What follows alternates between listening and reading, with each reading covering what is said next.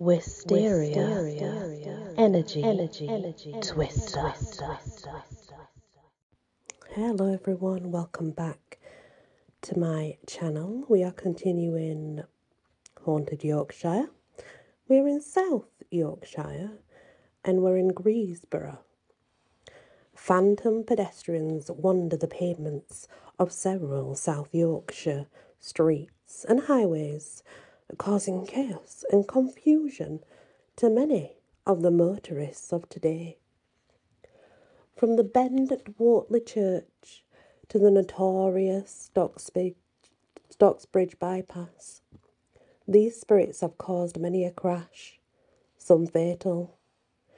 In the Greesborough area between 1980 and 1985, on a stretch of road known locally as the Winds, which runs south from the village of Netherhoe, there were 3 incidents of motorists screeching to a halt to avoid hitting a woman who had stepped out of the shadows and onto the paths of their cars. Mrs. Mary Breeden, a former worker for the probation service in Barnsley, watched a tall woman in white step out from a large house on the Fitzwilliam estate and disappear. Mrs. Breeden rapidly brought the car to a halt and climbed out, and was further stunned to find no trace of the woman anywhere. When she arrived at the meeting she was due to attend that evening, a former colleague told of other experiences on the same stretch of road she had just had hers. A young man had been startled to watch the woman not only step in front of his car, but actually hit the bonnet, slam against the windscreen, and disappear somewhere over the roof. When police were called to the scene, an extensive search of the area revealed no trace of the victim. In the third incident, a woman travelling in the passenger seat as her husband negotiated his car down the hill saw the woman in white appear, then disappear in a split second. Her husband, however, did not see her, although he had been looking straight ahead at the time. There are no ghostly legends attached to this stretch of road, and yet these 3 witnesses, unknown to each other, each experienced a similar occurrence within the space of 5 years. As far as I know, there have been no further reports of this nature, but perhaps it's just a matter of time before there's more. And that is the stretch of road, the Winds in Greesborough. Then we go we go to Hickleton. As I was concentrating on modern accounts of ghosts and hauntings while researching for this book, I was very doubtful when I read of a phantom horse and rider at the small village of Hickleton near Goldthorpe, because it sounds exactly like a cobwebbed old myth rather than an actual supernatural experience. However, when I delved further into the account written by psychic investigator Terence Whitaker, I realised this is a ghost that, although dressed in attire of centuries past, has only been reported by motorists and pedestrians in comparatively recent years. Terence is the author of several books on ghosts, another on the double murderer Dr. Buck Ruxton, an award-winning play for the disabled. In addition to this, he's written and presented regional programmes for TV and radio on supernatural subjects. He has also investigated many hauntings personally as well. He's had a few brushes with the paranormal, but this one, experienced at the age of 16, remains etched firmly in his memory as the most frightening, says Terence. In those days, I lived with my grandmother in Thurnscoe and worked at Doncaster, about 11 miles away. Because I didn't finish work until after 10:30 p.m, the last bus left Doncaster at 9:30 p.m, I had to cycle home every night. Leaving Doncaster, I would cycle up the Barnsley Road through Scoresby and Mar, and then begin a gradual uphill climb to Hickleton. Hickleton is neighboured by coal pits, but it is an island of charm really, with a fine church at the crossroads and behind it, the 17th century home of the Halifax family. Apart from that, several small cottages make up the remainder of the village.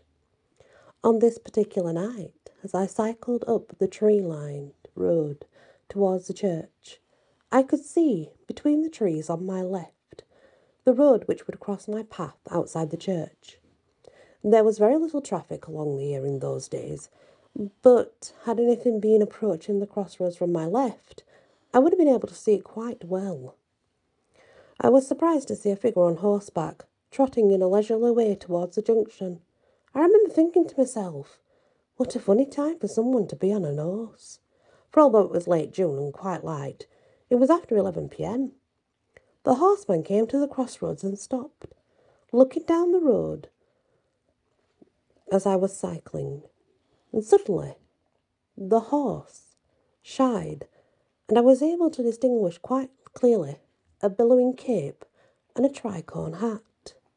That in itself was bad enough, but then to my absolute terror, both horse and rider vanished before my eyes. I was no more than 50 or 60 yards away by this time, and I think it would be an understatement to say I was frightened. I was terrified. In fact, had I not been so near home, I would have turned back to Doncaster. As it was, I put my head down and pedalled furiously past the spot, covering the last 2 miles or so in record time.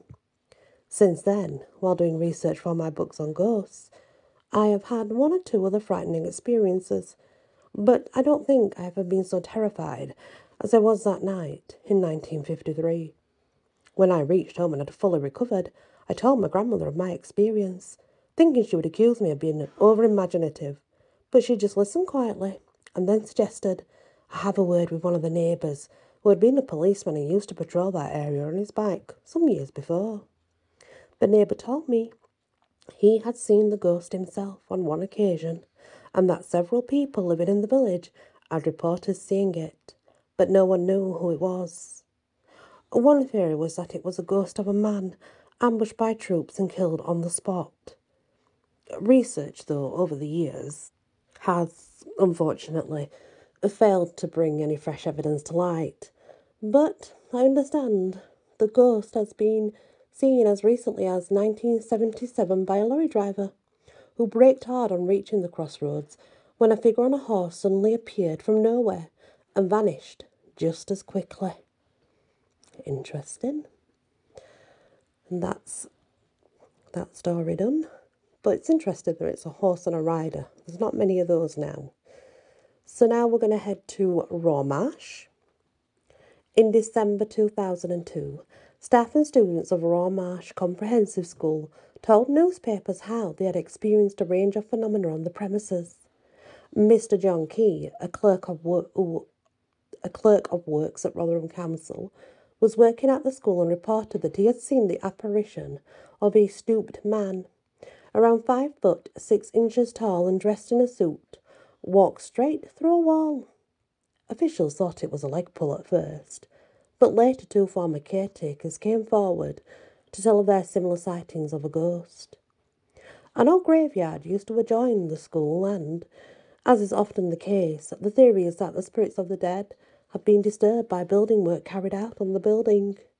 The old stage area of the school was being redeveloped as science laboratories, and this was pinpointed as the cause of the disturbances.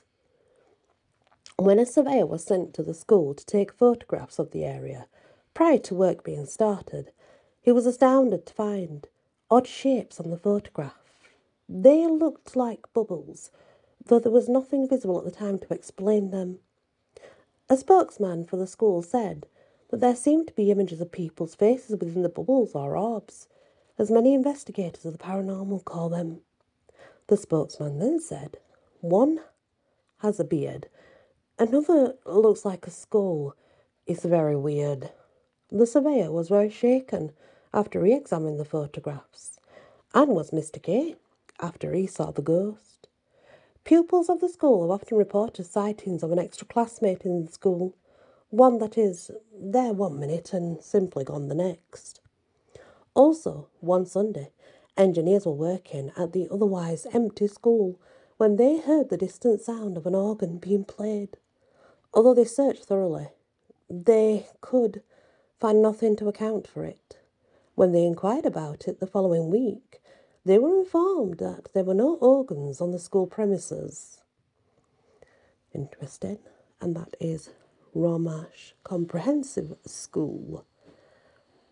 So, yeah, I find that very interesting indeed, especially when it's schools, because if you're having renovation, apparently it's said to disturb certain spirits. So it would make sense. I'm going to leave this episode here, guys, and when we come back, we're going to head over to Rotherham. Rotherham's very close anyway. Most of you might be aware, but I live in a small old mining village. So there is still the old mines, there's quite a lot of history where I live. Very small village, but a lot of history. And this part of Rotherham's kind of like the same. It has a lot of history. But thank you for listening, and many blessings. Wisteria, energy, twister.